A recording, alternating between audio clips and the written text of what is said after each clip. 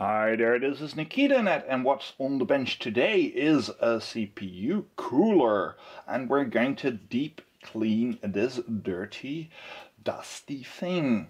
So what you need is your cooler, detach all electronics and dismantle any type of brackets as far as you can. So I've got the cooler and some very specific mounting hardware. This is an old cooler, but I am going to keep it in stock. So you need that, the mounting hardware, you need a bucket, you need compressed air, some detergent, dishwashing, I'm using neutral, you need some gloves, denatured alcohol, and some cotton beauty pads to basically clean this side off properly. Now, you've got two options. Either you've got a compressor, then you don't need this can of air. And if you don't, you do need it, but you also need some distilled water. Yes, I've got a 5-liter jug, I would say, right here. I won't use it because I've got a compressor, but there's a clear reason for that I'll explain in this video. So let's clear this off and get started. So this entire process consists of 3 steps. It is the general air cleaning, it's the in-depth water bath with detergent, and then it's the drying off and, well, detailed cleaning of this thing. So I am going to go outside, use my compressor to blow off all this nasty dust, and then we're going to prepare the water bath.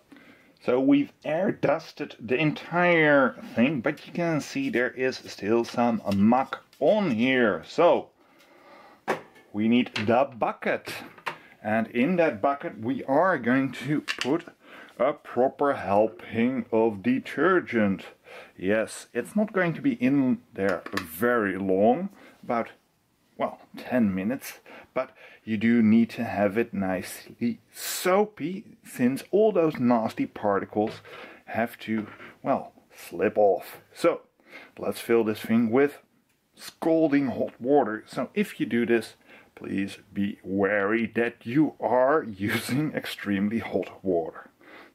And with the scalding hot water prepared, I am going to dunk in this thing partly to get any type of, well, nastiness loose as best we can before dropping it in completely.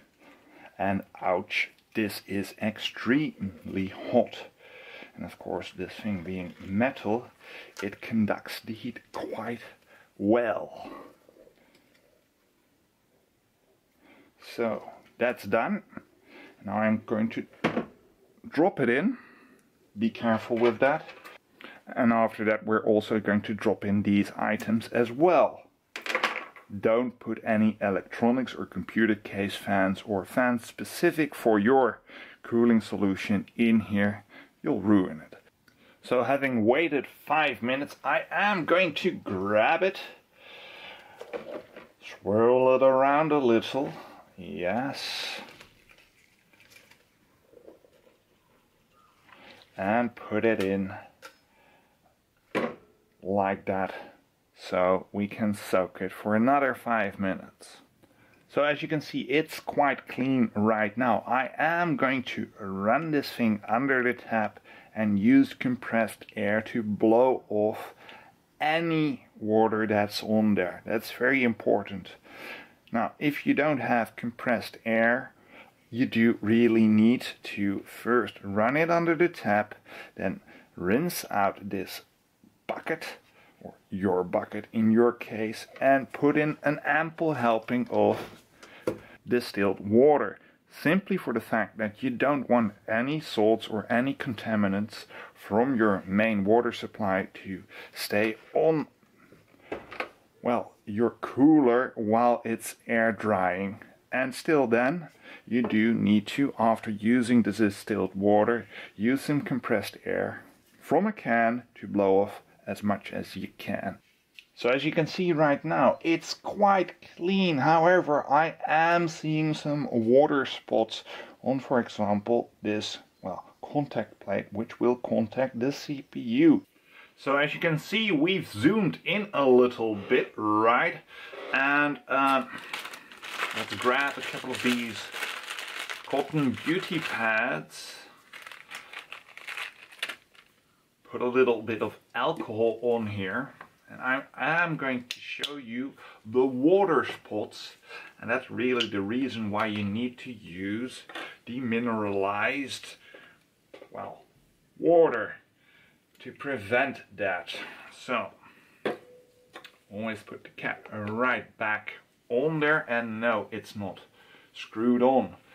But as you can see right here, there are water spots. And this one is quite wet, so let's dry it off a little bit. We can get those right off, hopefully at least. Those deposits are from your tap water. Now this is of course not only an old cooler but also a second-hand cooler. An old second-hand cooler. So it won't get perfect, but we can get close. Close enough at least. And let's take a look at the sides. Right. Just a little wipe is all it needs. And even though we've got quite, well, one could say contaminated but safe tap water, and with that I mean it has a lot of minerals and salts in there, you can get nice results. I'm guessing I can't really get this 100% clean, but it is quite nice and spiffy as it is. And if you are finicky about that, well,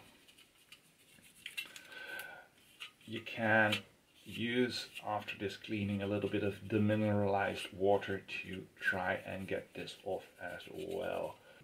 Oh yes, I did go back over it with a little bit of that demineralized water, which helped. But it is clean, it is dust free, and we are going to make it lint free, right? With this.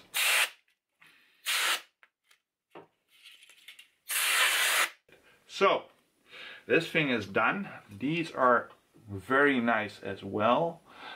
You won't get them back in new state, but you will make them very nicely serviceable. There's one caveat in regards to that. If you've got one with a fan mounted to it via a custom bracket and not a generic,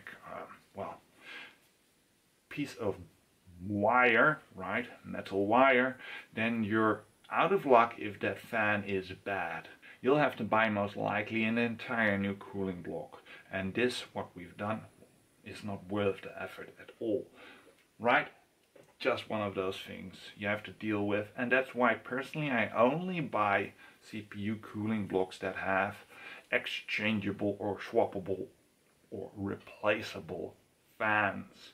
Most likely case fans in a specific size with, of course, PWM if the motherboard allows that. So, this is Nikita saying I hope you found this video interesting. Like or dislike this video at your pleasure, of course. Subscribe to the channel, and if you do subscribe to the channel, don't forget to click the bell so you get updates from this channel. This is Nikita saying thanks for watching, and bye bye.